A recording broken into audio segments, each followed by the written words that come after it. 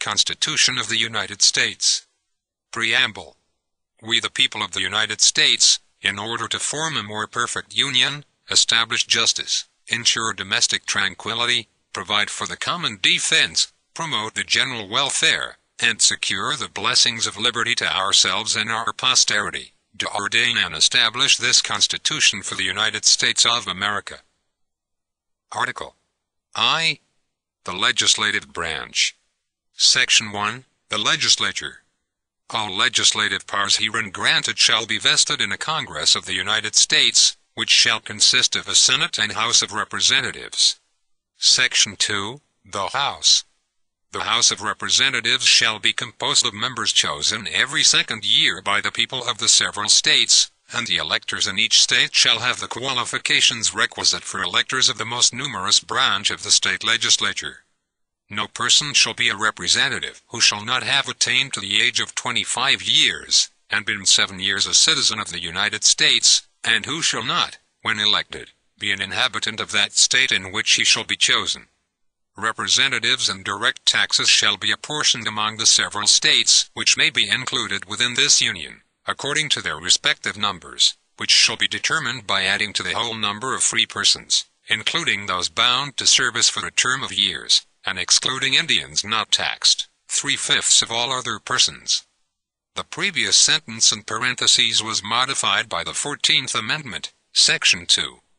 The actual enumeration shall be made within 3 years after the first meeting of the Congress of the United States, and within every subsequent term of 10 years, in such manner as they shall by law direct.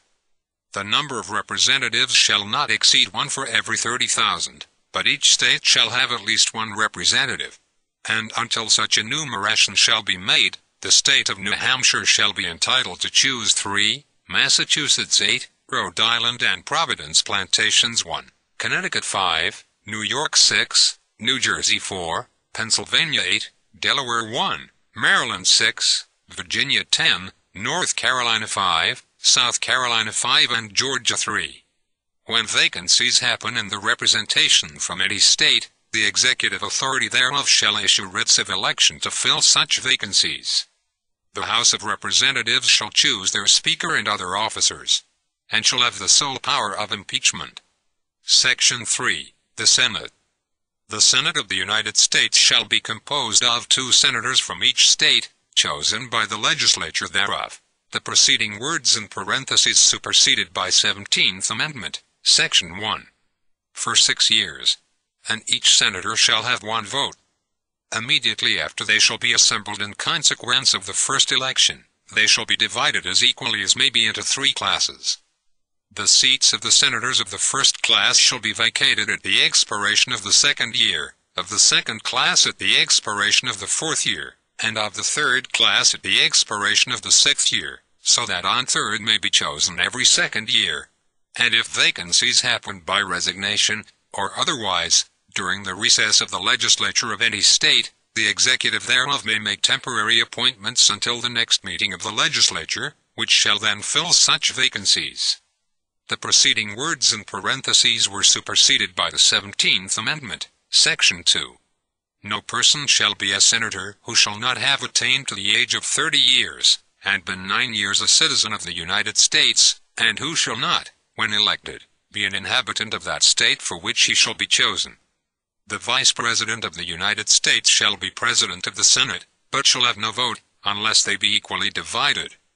The Senate shall choose their other officers, and also a President pro tempore, in the absence of the Vice President, or when he shall exercise the office of President of the United States.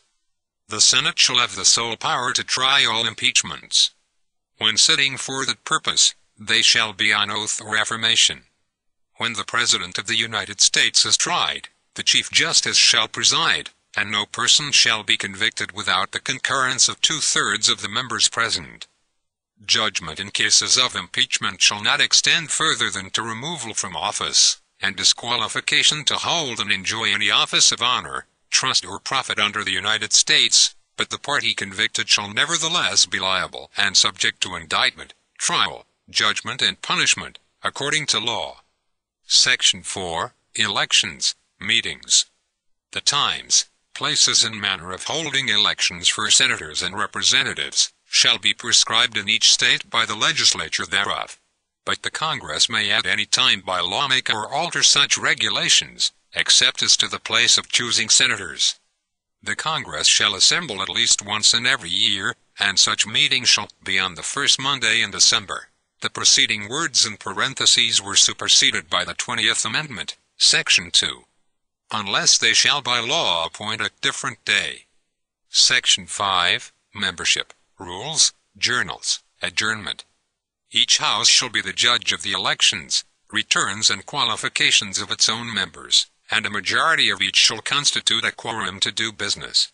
But a smaller number may adjourn from day to day, and may be authorized to compel the attendance of absent members, in such manner, and under such penalties as each House may provide.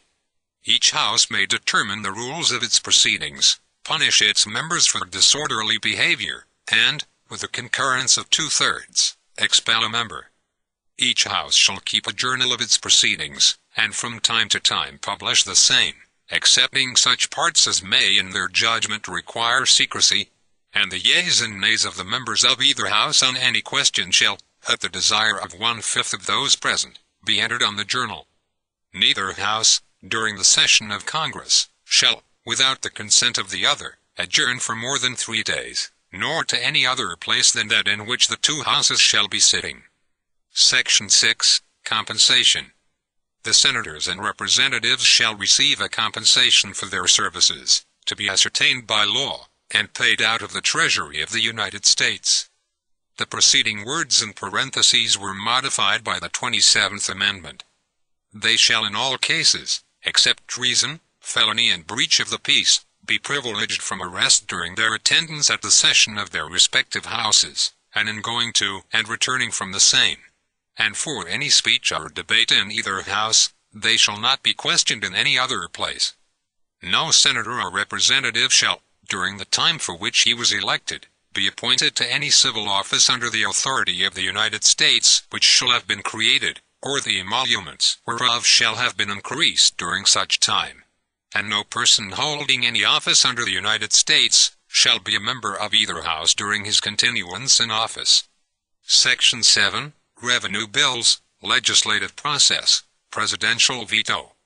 All bills for raising revenue shall originate in the House of Representatives, but the Senate may propose or concur with amendments as on other bills. Every bill which shall have passed the House of Representatives and the Senate shall, before it become a law, be presented to the President of the United States.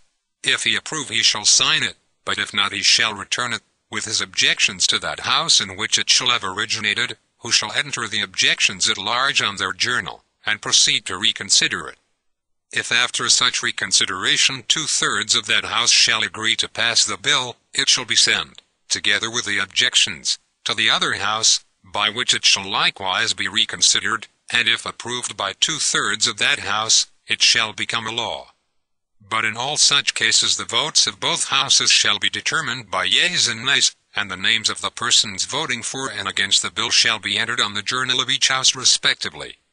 If any bill shall not be returned by the President within 10 days, Sundays excepted, after it shall have been presented to him, the same shall be a law, in like manner as if he had signed it, unless the Congress by their adjournment prevent its return, in which case it shall not be a law. Every order, resolution, or vote to which the concurrence of the Senate and House of Representatives may be necessary, except on a question of adjournment, shall be presented to the President of the United States, and before the same shall take effect, shall be approved by him, or being disapproved by him, shall be repassed by 2/3 of the Senate and House of Representatives, according to the rules and limitations prescribed in the case of a bill. Section 8. Powers of Congress. The Congress shall have power to lay and collect taxes, duties, imposts and excises, to pay the debts and provide for the common defense and general welfare of the United States, but all duties, imposts and excises shall be uniform throughout the United States, to borrow money on the credit of the United States, to regulate commerce with foreign nations, and among the several states, and with the Indian tribes, to establish an uniform rule of naturalization, and uniform laws on the subject of bankruptcies throughout the United States, to coin money, regulate the value thereof, and of foreign coin, and fix the standard of weights and measures, to provide for the punishment of counterfeiting the securities and current coin of the United States, to establish post offices and post roads, to promote the progress of science and useful arts, by securing for limited times to authors and inventors the exclusive right to their respective writings and discoveries, to constitute tribunals inferior to the Supreme Court, to define and punish piracies and felonies committed on the high seas, and offenses against the law of nations, to declare war, grant letters of marque and reprisal, and make rules concerning captures on land and water, to raise and support armies, but no appropriation of money to that use shall be for a longer term than 2 years, to provide and maintain a navy, to make rules for the government and regulation of the land and naval forces, to provide for calling forth the militia to execute the laws of the Union, suppress insurrections and repel invasions, to provide for organizing, arming, and disciplining the militia, and for governing such part of them as may be employed in the service of the United States, reserving to the states respectively the appointment of the officers, and the authority of training the militia according to the discipline prescribed by Congress, to exercise exclusive legislation in all cases whatsoever, over such district not exceeding 10 miles square, as may, by cession of particular states, and the acceptance of Congress, become the seat of the government of the United States, and to exercise like authority over all places purchased by the consent of the legislature of the state in which the same shall be, for the erection of forts, magazines, arsenals, dockyards, and other needful buildings, and to make all laws which shall be necessary and proper for carrying into execution the foregoing powers, and all other powers vested by this Constitution in the government of the United States, or in any department or officer thereof. Section 9. Limits on Congress. The migration or importation of such persons as any of the states now existing shall think proper to admit, shall not be prohibited by the Congress prior to the year 1808, but a tax or duty may be imposed on such importation, not exceeding $10 for each person. The privilege of the writ of habeas corpus shall not be suspended, unless when in cases of rebellion or invasion the public safety may require it. No bill of attainder or ex post facto law shall be passed. No capitation, or other direct, tax shall be laid, unless in proportion to the census or enumeration herein before directed to be taken. Section in parentheses clarified by the 16th Amendment. No tax or duty shall be laid on articles exported from any state.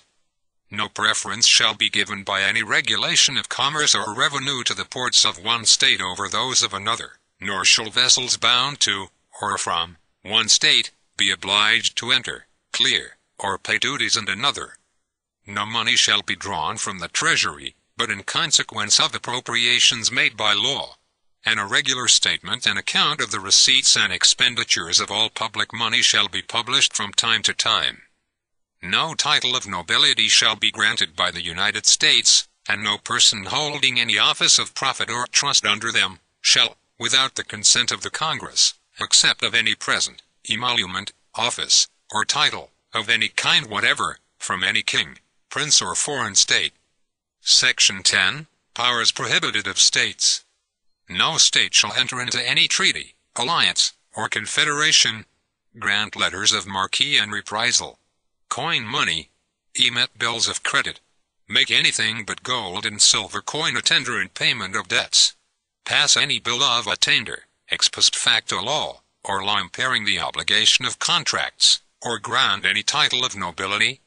No state shall, without the consent of the Congress, lay any imposts or duties on imports or exports, except what may be absolutely necessary for executing its inspection laws, and the net produce of all duties and imposts, laid by any state on imports or exports, shall be for the use of the Treasury of the United States, and all such laws shall be subject to the revision and control of the Congress.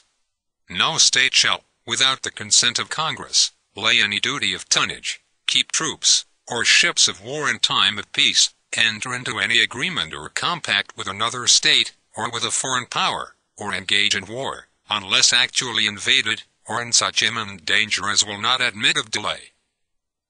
Article 2. The Executive Branch. Section 1. The President. The executive power shall be vested in the President of the United States of America. He shall hold his office during the term of 4 years, and, together with a Vice President chosen for the same term, be elected, as follows. Each state shall appoint, in such manner as the legislature thereof may direct, a number of electors, equal to the whole number of senators and representatives to which the state may be entitled in the Congress, but no senator or representative, or person holding an office of trust or profit under the United States, shall be appointed an elector.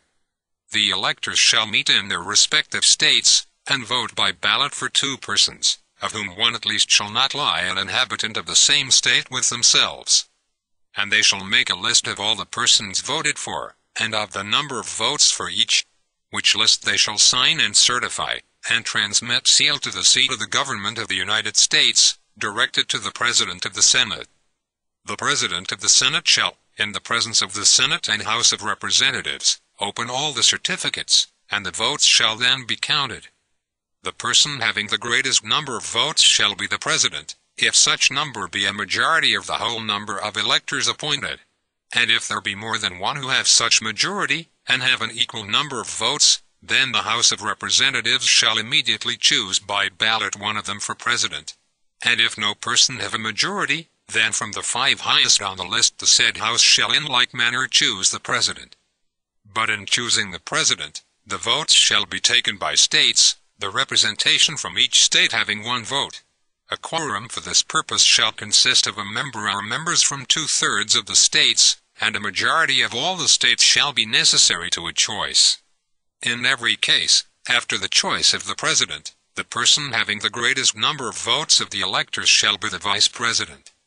But if there should remain 2 or more who have equal votes, the Senate shall choose from them by ballot the Vice President. This clause in parentheses was superseded by the 12th Amendment. The Congress may determine the time of choosing the electors, and the day on which they shall give their votes, which day shall be the same throughout the United States. No person except a natural-born citizen, or a citizen of the United States, at the time of the adoption of this Constitution, shall be eligible to the office of President. Neither shall any person be eligible to that office who shall not have attained to the age of 35 years, and been 14 years a resident within the United States. In case of the removal of the President from office, or of his death, resignation, or inability to discharge the powers and duties of the said office, the same shall devolve on the Vice President, and the Congress may by law provide for the case of removal, death, resignation or inability, both of the President and Vice President, declaring what officer shall then act as President, and such officer shall act accordingly, until the disability be removed, or a President shall be elected. This clause in parentheses has been modified by the 20th and 25th Amendments. The President shall, at stated times, receive for his services a compensation, which shall neither be increased nor diminished during the period for which he shall have been elected, and he shall not receive within that period any other emolument from the United States, or any of them. Before he enter on the execution of his office, he shall take the following oath or affirmation. I do solemnly swear or affirm that I will faithfully execute the office of President of the United States, and will to the best of my ability, preserve, protect and defend the Constitution of the United States. Section 2. Civilian power over military, cabinet, pardon power, appointments. The President shall be Commander-in-Chief of the Army and Navy of the United States, and of the militia of the several states, when called into the actual service of the United States. He may require the opinion, in writing, of the principal officer in each of the executive departments, upon any subject relating to the duties of their respective offices, and he shall have power to grant reprieves and pardons for offenses against the United States, except in cases of impeachment. He shall have power, by and with the advice and consent of the Senate, to make treaties, provided 2/3 of the senators present concur, and he shall nominate, and by and with the advice and consent of the Senate, shall appoint ambassadors, other public ministers and consuls, judges of the Supreme Court, and all other officers of the United States, whose appointments are not hereinafter otherwise provided for, and which shall be established by law, but the Congress may by law vest the appointment of such inferior officers, as they think proper, in the President alone, in the courts of law, or in the heads of departments. The President shall have power to fill up all vacancies that may happen during the recess of the Senate, by granting commissions which shall expire at the end of their next session. Section 3. State of the Union, convening Congress. He shall from time to time give to the Congress information of the state of the Union, and recommend to their consideration such measures as he shall judge necessary and expedient. He may, on extraordinary occasions, convene both houses, or either of them, and in case of disagreement between them, with respect to the time of adjournment, he may adjourn them to such time as he shall think proper. He shall receive ambassadors and other public ministers.